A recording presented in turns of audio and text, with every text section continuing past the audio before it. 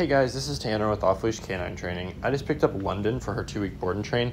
London is very sweet and very mellow, and her mom is wanting to take her to school with her this next semester. So while she's with me, we're really going to work on getting her around lots of distractions, lots of areas where there's maybe people coming up to greet, so that way she's used to those environments before she gets out there.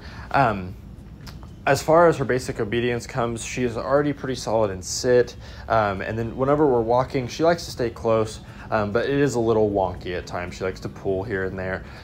So we're really going to work on tightening up that heel, getting some stability within those commands, especially for when they're out in public together, they can make sure that they're on the same page.